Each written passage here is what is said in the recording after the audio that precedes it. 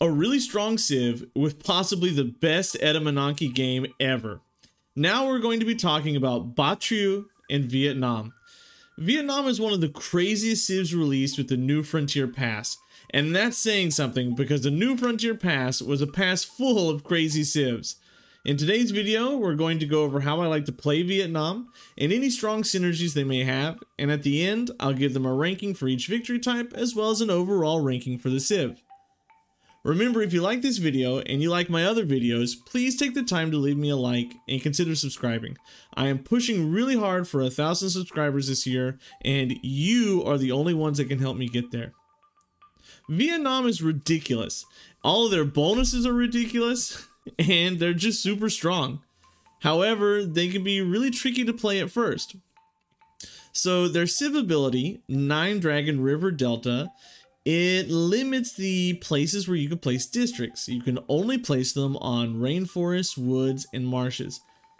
And that seems pretty hard at first because, yes, your first few cities will have lots of district placements, but your 3rd, 4th, 5th cities might not. But this is made up for in 2 ways. 1, each building built in a district gives you additional yields based on the tile below it. You get science for rainforest, culture for woods, and production for marsh. And this is really strong, which means if you put a holy site on a marsh and you build a shrine, you build your temple, and you build your religious building, well, you're getting +3 science plus all the faith you're getting off of that tile. So that's pretty strong. Beyond this, you actually don't remove the tile feature under your district, which is different from every other civ in the game. This means that if you get the Sacred Path bonus to get faith from rainforests, and then you place a holy site in a cluster of rainforests, and then you place other districts on those rainforests, you're getting science per building, and you're still going to get the faith bonus from the Sacred Path. Pedro used to be the rainforest civ, and now he can't even hold a candle to Vietnam. Not only that, but you're able to plant forests at medieval fairs, which is like a super rushable civic. You just have to get through feudalism, which gets boosted most of the time. You get that usually like late medieval, early Renaissance, compared to conservationism, which is like late atomic age or industrial age.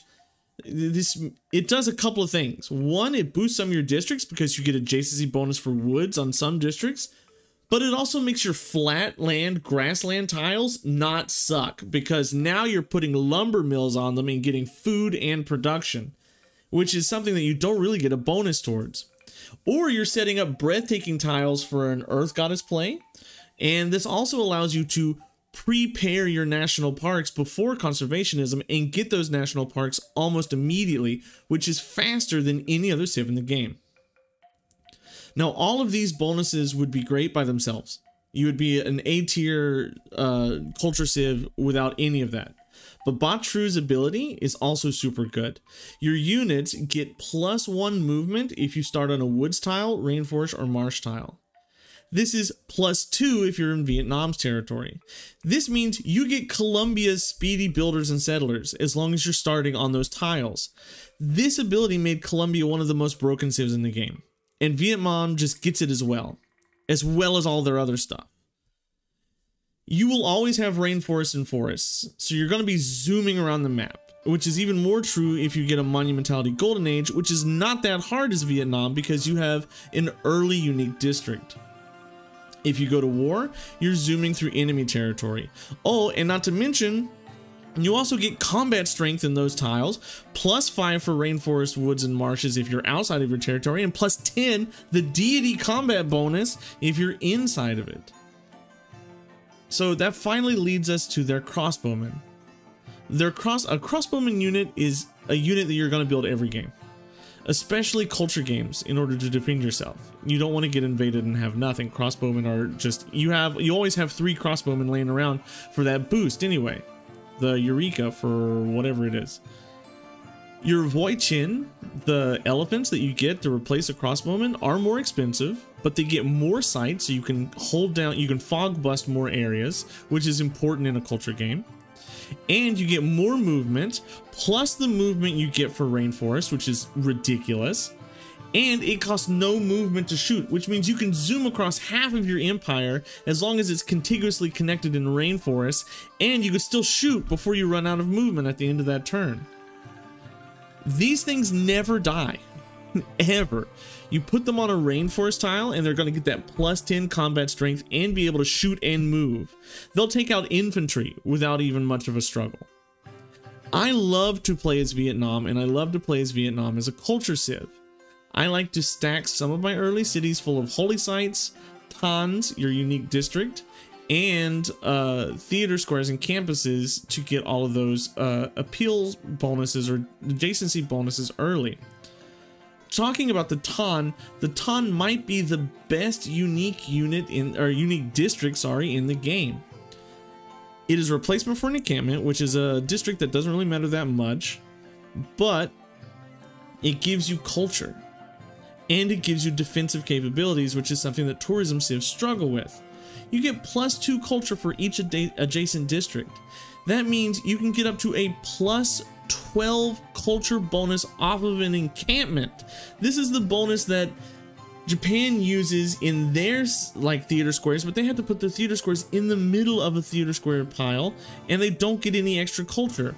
You put the Tan in the middle of a theater square pile, and you can put a theater square on the edge, and you can put an entertainment district, and you're double dipping on culture, and you're shooting through the civic tree. Not only that, the Tan's culture is converted to tourism when you get to flight. No other civ can do this. You get plus 12 tourism in a bunch of cities. Plus 12 is the pie in the sky perfect scenario, but it's really easy to plus 6, plus 8 tourism in a lot of cities. And they don't cost population to build, which means they're not taking a valuable district slot, and they're half cost. In games where you're going culture, you struggle with production a lot. Well, you're getting this for half cost. It's easy to build. So I like to build them early in my early cities, get all those campuses and holy sites adjacencies to them, and then I expand to my third wave cities, my third, fourth, fifth, sixth cities, where I start dropping preserves in my outer tiles instead of tons, and I start putting holy sites and theater squares in my close tiles to boost the appeal of the woods that I'm planting in those cities. The appeal of the tile that the preserve goes on doesn't go away because I keep the woods there, so that you get the grove and what is the other building in the preserve? The grove and the sanctuary. You're going to get amazing tile yields with no effort at all out of Vietnam. The biggest issue that comes from Vietnam is its production. You don't like to chop, you don't want to chop a rainforest, and since you're starting in rainforest, you got some pretty production poor starts. But chop your woods. Keep your rainforest, chop your woods, replant those woods, place woods on your flat grasslands or prairie tiles, turn them into lumber mills in your first three cities where you're not going to be building national parks, and boom, production done. No issue. And you're going to have so much faith, and you're going to be able to string together some golden ages that you don't need production to expand and get builders and get settlers. With preserves, holy sites, and all of your appeal, you're going to have sick national parks, and you're going to be able to place them earlier than any other civ in the game because you planted your woods about 30 turns earlier. You don't need district adjacencies for science because you don't need a lot of defensive units. You're going to be using districts just for the ton. You don't need a bunch of district adjacency, which you don't get anyway. You just want that adjacency on the ton.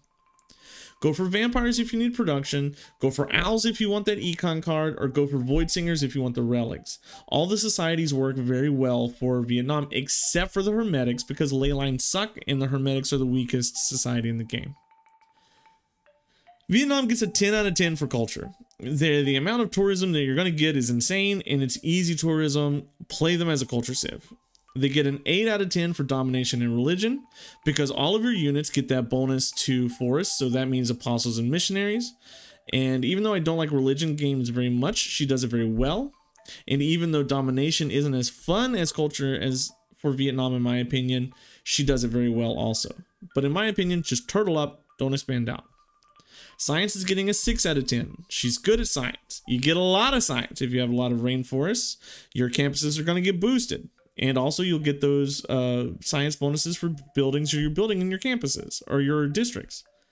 But that's not her natural route, and you're not really incentivized for it. Finally, Diplo is a 4 out of 10. I don't feel that Vietnam is pushed in that direction very hard. You don't get a lot of production or gold bonuses. You just get culture to get those wonders faster, and it doesn't help you that much. Overall, Vietnam is an A+ civ. They take a lot of time to get used to, and their bonuses add up slowly over time, but it's really hard to lose a game if you've got the right map. The only thing to look out for is desert, because when you're on desert, you are completely useless. There's nothing you can do. Never settle a desert city as Vietnam.